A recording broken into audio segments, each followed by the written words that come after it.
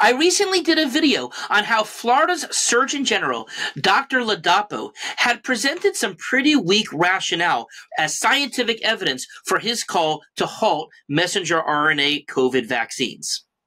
I've been doing some additional research on this, and now I feel his rationale is even weaker than I thought. So let's talk about it. Hey everybody, it's Dr. David. Hope you're having a good day. So as you know, I'm always trying to increase my own knowledge base. I really am involved in the science and the health aspects of it and want to present to you the most accurate information that I have so that you can be educated to make the best decisions for yourself and your loved ones, and even as you talk to other people. Now, I also have a problem. When people, especially those in power and authority, make influential statements that have little evidence to back them up. And that's where we find ourselves now with this particular topic. So we're going to be talking about how the Florida Surgeon General, how he had this rationale in the first place for halting the DNAs, but also I'm going to present an analysis and a rebuttal, speaking with a few other experts and hearing also from an expert as to what his rationale actually was and what he presented, and if it scientifically even makes sense for what he was doing based upon this is very complicated science. Now, I am going to be getting more into the scientific weeds than I usually do, but I think it's important because if you're making a discussion and a decision based upon this information, you have to understand why I don't think what he presented is really, in fact, I'm going to say it's incredibly unlikely that what he's saying is really happening. Okay. But, you know, I had said before that it's biologically plausible what he offered. I'm not even so sure of that. Okay. Now, what I'm going to be presenting and kind of the way I was thinking about this, it actually kind of came to mind because I was watching a Seinfeld little clip over the weekend, and it was the one where it was actually a spinoff of the JFK movie. For remember when Kevin Costner described the bullet and the course that it had to have taken from where the angles were and everything in order to have actually struck JFK. And if you remember, the Seinfeld episode was there was this magical loogie that Kramer had spit at Keith Hernandez, and they then went through the exact same type of discussion with the whiteboard and everything like that, and whatever, and as to how this magical loogie could have hit Keith Hernandez based upon, again, the angles. Very funny, one of my favorite episodes. But anyways, that's the type of patterning, the kind of progression that would have to happen in order for what Dr. Ladapo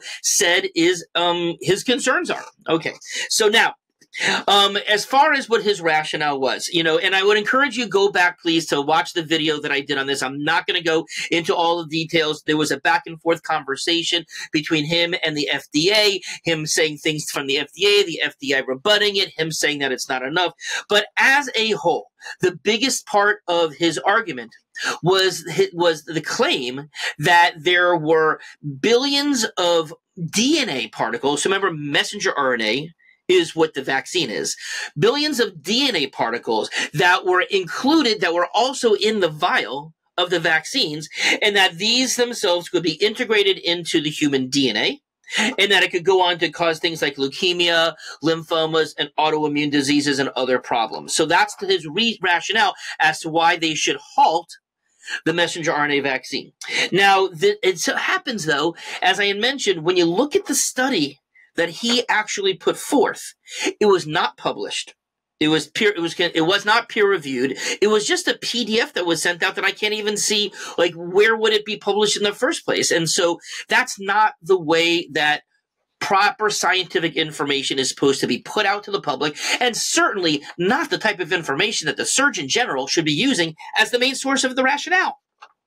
Now, he did go on to say that if people do have the concerns that he does of the messenger RNA COVID vaccines, that there is a more traditional protein-based vaccine that he said people could use instead called Novavax. And so he did say that's there. And so if there are people who are okay with getting a regular vaccine, they want to get vaccinated, they don't want to do messenger RNA, there is another option. It is widely available. I checked, I asked the pharmacy, they had it at our Publix here in Carrollwood, in Tampa as well. So it does seem to be available if that's something that some people want to do. Okay. Now, so a couple of the sources that I've spoken to about this information, one of them, and I'm not going to mention their names because they didn't give me permission to, but they're trusted sources that I go to. One was the head of, was a very up involved in the virology department at University of South Florida. Another is a oncologist, hematologist who's done a lot of research, a lot of work about DNA replication, etc. So these are people who are very scientifically day to day. Their careers have been based upon understanding this stuff that I myself am really still learning about. I mean, we learned about a lot of this stuff in medical school, but I certainly haven't been applying it every day as part of my medical practice. I'm also going to be talking about information that was shared from Dr. Paul Office. So he's somebody who's a public figure. He actually published and wrote about this. I think it was a blog that he did. So I'm saying his name because obviously out there. And you may have heard me talk about Dr. Office before. He is the director of vaccine education at Children's Hospital of Pennsylvania, which is of Philadelphia, excuse me. Certainly one of the premier children's hospitals in the country. He's also a member of the FDA Vaccine and Related Biological Products Advisory Committee. He was one of the doctors that was on the committee that I presented to the 3 different times at the beginning of the rollout of the COVID with the emergency authorizations. Now, he certainly is somebody who is a very big advocate of vaccines, okay? But also, several times through the past few years, he was like the only dissenting voice about certain things in terms of should we really be universally recommending the vaccine, especially for healthy children. And he did go on to actually make this statement. The CDC created the false perception that healthy young people who have already been vaccinated or naturally infected or both, hybrid, will be protected against severe disease only if they receive the updated vaccine. Okay, so although, again, he certainly is part of the industry, he's helped create vaccines, he is a person that I listen to more simply because of the fact that he has offered this dissenting voice opinion. He is out there saying how he says it, but he doesn't feel like he has to toe the party line. So that's one of the reasons why I do look to him as somebody who's can be a guiding voice, somebody when I'm not understanding for that. So as far as with this, he actually did a point-by-point to some of the things that Dr. Ladapo talked about, but I'm going to be presenting his information plus what I've learned from the others. Okay, so in terms of this, as I said, I'm going to need to get a little technical here. Okay, so first of all, let's make the assumption that the DNA that was in this non-published, non-peer-reviewed paper is actually in the messenger RNA COVID virus in the first place. Okay. We're not actually sure since it hasn't been peer-reviewed, but let's assume that that was true, okay? Now, if that's the case, that there were that with all of these in there. Now, of course, there's no doubt that DNA itself is involved in the making of the messenger RNA vaccines, okay? Part of the regular process. What they do is they start off with a plasmid DNA. Now, this is a circular DNA. This is different than what we have in our genes, which is a linear. This is a circular, and it is something that is found in more like in pathogens, and actually all bacteria have this form of these plasmids. And so what it does is this small DNA. They are actually physically separated from chromosomal DNA, and they of the actual bacteria. So there's the chromosomes in the nucleus, but then there are also these plasmid DNA, and they are actually made and replicated differently and independently of the bacteria, the DNA itself that's within the nucleus, within the chromosomes. Okay. Now, in the case of this vaccine, the plasmid plasmid DNA, the gene, it was the gene that coded for the SARS-CoV-2 spike protein, right? We all know about our spike protein, of which, in my opinion, it's the spike protein itself that's causing people to have problems, whether it's from the wild virus or from the vaccine production. Again, not what we're talking about today, but, I've shared these thoughts before. Now, what happens is that within the bacteria, these plasmid DNAs are being replicated of the SARS-CoV-2. It's amplified in this way in the bacteria. The bacteria itself is then cut open, and then the plasmid is released, and the DNA that codes for the spike protein itself is isolated. Okay, so the very small protein chain relative to what a chromosome looks like, even relative to what the whole plasmid looks like, they isolate the DNA for the spike protein. Okay. Then there is an enzyme called RNA polymerase, and its job is to take DNA and turn it into messenger RNA. Messenger RNA is then turned into is then read by by this RNA polymerase in order to and then the messenger RNA is made, and messenger RNA goes on to make proteins such as enzymes or structural proteins like a spike protein or all the proteins in our body. Now, after this is separated, and the RNA itself is done, they go through a multitude of filtration processes, of purification steps in order to further isolate the messenger RNA of the spike protein in this case. Okay. Now, it is possible that despite all of this purification, all of this filtration, that small amounts of DNA, small particles of DNA could still make it through. Okay, so we're going to say, okay, so it could still make it through. Okay, so is that all? No, it's not. Okay, so first of all, in order for then to have the DNA that was somehow getting through to be incorporated into the DNA itself, that itself, you know, and Dr. Offit flat out says that's an impossible thing to do. I was told the exact same thing by my two colleagues who I mentioned before. Okay, so first of all, in order for that process to happen, going from vial into human DNA, first of all, the foreign DNA itself has to enter into the cytoplasm. So in our cells, the nucleus in the middle, the cytoplasm is all of the liquid and everything that's inside the cell membrane, and that's where things like mitochondria and endoplasmic reticulum and ribosomes, that's where they all reside, not in the nucleus. Now, in terms of the messenger RNA itself, it is wrapped and it's produced specifically in these nanolipids. When the lipid is fat, the cell membrane itself is fat. Fats mix with fat. So if there's a membrane and then the nanolipid mixes with it, it then can meld and open up into that way, and opens up a hole in order to release the messenger RNA.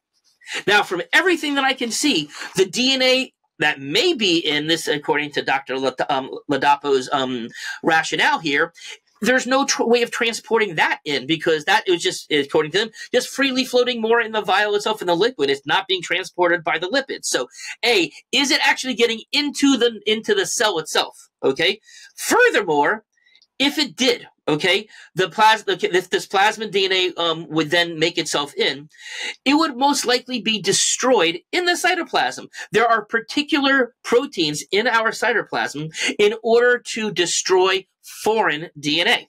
Okay, so and not only that, in order to get it into the nucleus itself, there has to be what's referred to as a nuclear access signal. Okay, and from everything that I can tell, these small DNA fractions, they don't have these activating access signals in order to move its way into the DNA, into the nucleus. So now there is great question as to whether it can get to the cell itself, and then would it even get into the nucleus itself? Okay, now it does appear that there's little chance for that actually to happen, to get in. Okay, now, but let's say it does get into the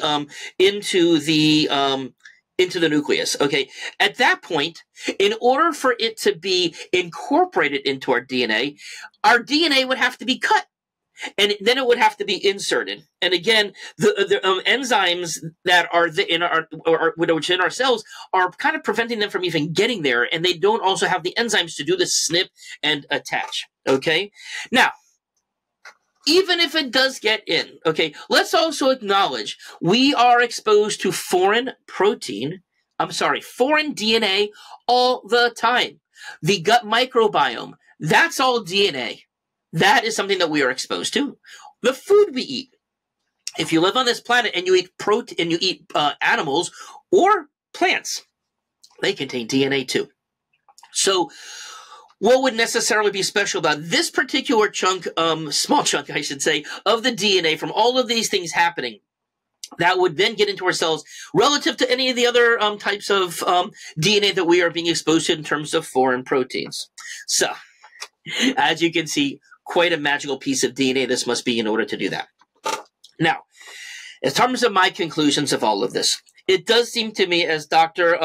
Ladapo does not really understand the science. Or at least he does, and he doesn't present it. He may be selectively presenting the information in order to make his case. Because let's face it, we do know that he has not been a supporter of messenger RNA vaccines from before he became Florida Surgeon General. In fact, it seems as if that's why he became Florida Surgeon General, is because of his views relative to this vaccine and being in line with the governor's views. Okay, now whether people should or should not be getting a messenger RNA vaccine or a COVID regular one, that's a completely different subject, okay? And again, whether or not a person should get a booster, again, that's really what the difference is, because as we talked about, 97% of people have immunity of some form or another. So we've talked about, does the booster itself really provide any benefit to it? Maybe it does for a few months. As I mentioned a few videos back, that it does seem that the messenger RNA